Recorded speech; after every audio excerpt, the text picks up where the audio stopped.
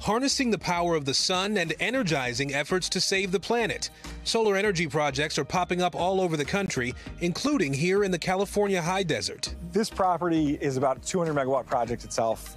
Clearway Energy owns and operates this facility about 2 hours north of LA. The company just getting a green light from the Interior Department to build a solar farm on federal land outside Palm Springs. So our Victory Pass Erica project, when it's complete, will be 465 megawatts of solar and 400 megawatts of battery on BLM land. The farm coming to this land is the Bureau of Land Management's first development approval as part of its Desert Renewable Energy Conservation Plan. President Biden and Secretary Haaland have asked us to ensure that we deliver a carbon-free future for the country, that our electricity in 2035 is carbon-free. And that means we need to turn to renewables and turn fairly quickly. The Bureau is looking at dozens of proposals for clean energy projects on public lands. Last year, about 20% of all electricity generated in this country came from renewable sources, and that number is projected to tick up every year.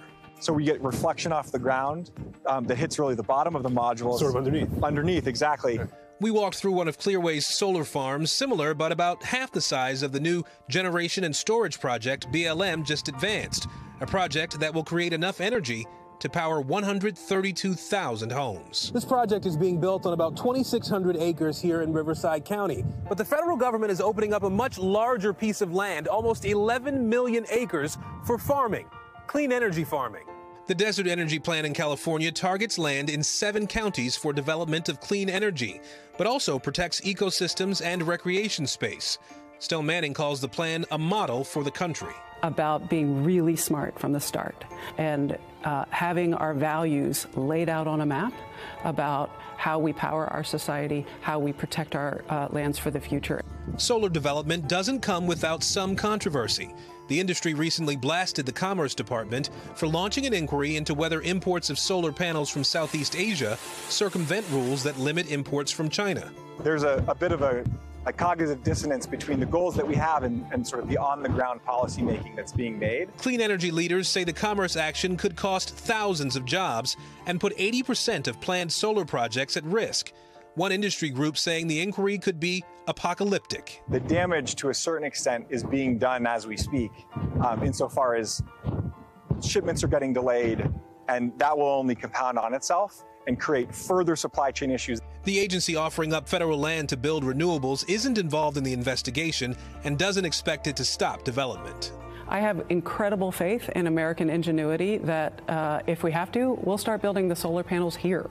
The demand is clearly there for solar power, which means that the supply is going to come. That demand coming from places like Ojai, California, where mother of 2 Michelle Ellison helped lead the charge to make renewable energy the first choice for her community. I really became compelled to take action and do everything I could to protect my children's future. I'm concerned about what they're inheriting. Ellison's family is working to reduce its carbon footprint with their own solar panels and electric car. And like many of her neighbors now, she has 100% renewable energy coming into her house. She's happy to see the government moving in a cleaner direction. The magnitude, the urgency of the climate crisis necessitates policy-level change at all levels of government. The type of change that would turn a seemingly barren wasteland into fertile ground for the future of our planet. Now, the Clearway project is expected to come online in 2024. And remember, this is just the first project the Bureau of Land Management has approved.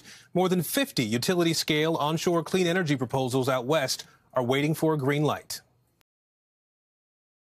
Thanks for watching our YouTube channel. Follow today's top stories and breaking news by downloading the NBC News app.